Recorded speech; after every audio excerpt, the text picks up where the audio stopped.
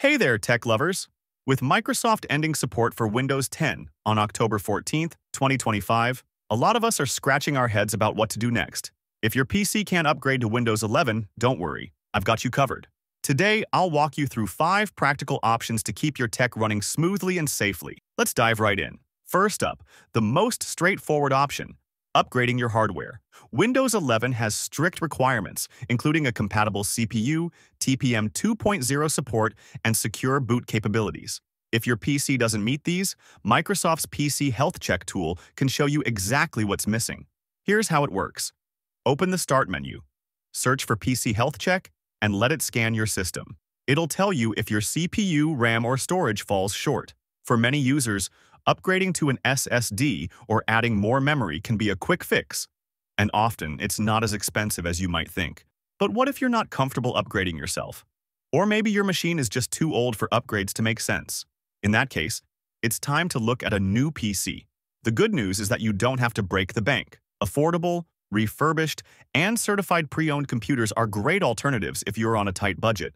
These options give you the performance you need at a fraction of the cost of brand new devices. Next, let's talk about extended support. If you're not ready to move on from Windows 10 just yet, Microsoft's Extended Security Updates, or ESU, can buy you some time. For $30 a year, you'll receive critical security patches to protect your PC from new threats until 2026. Why is this a good option? Maybe you rely on specific software that doesn't run on Windows 11, or perhaps you're just not ready for a new system. ESU allows you to maintain your current setup while staying protected against vulnerabilities like malware and ransomware. However, remember, this is only a temporary solution. Once the ESU program ends, you'll need to make a decision, so use this time wisely to plan your next move. Now, this one's for the risk takers. Did you know you can technically install Windows 11 on unsupported hardware? It's possible, but it's not something Microsoft recommends.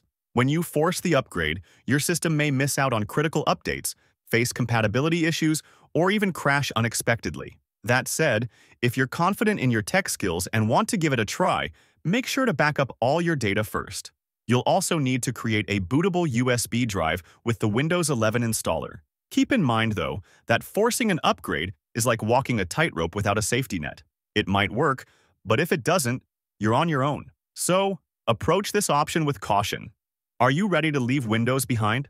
Then consider switching to Linux. This open-source operating system is not only free, but also incredibly versatile.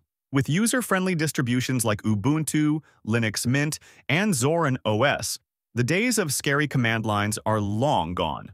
Why choose Linux? For starters, it's much lighter on system resources. If you've got an older PC, Linux can make it feel like new again. It's also more secure than Windows because of its open-source nature. Security experts worldwide continuously review and improve its code. Plus, Linux offers software alternatives for almost everything you need, from web browsers to office tools. And if you miss certain Windows apps, tools like Wine or virtual machines can help you run them seamlessly. Switching to Linux might take a bit of getting used to, but it's an excellent way to breathe new life into your old PC without spending a dime. Finally, let's talk about the riskiest option: ignoring the deadline. You might think, if it's not broken, why fix it? But here's the problem. Once Windows 10 support ends, you won't receive any updates, including critical security patches. That leaves your system vulnerable to malware, ransomware, and other cyber threats. If you choose this path, you'll need to take extra precautions. Install a robust antivirus program, use a secure browser, and avoid using your PC for sensitive tasks like online banking or shopping. Even with these measures, sticking with an unsupported OS is like living in a house with a broken lock. It's not worth the risk in the long run. So, while this might buy you some time, it's not a permanent solution. And there you have it.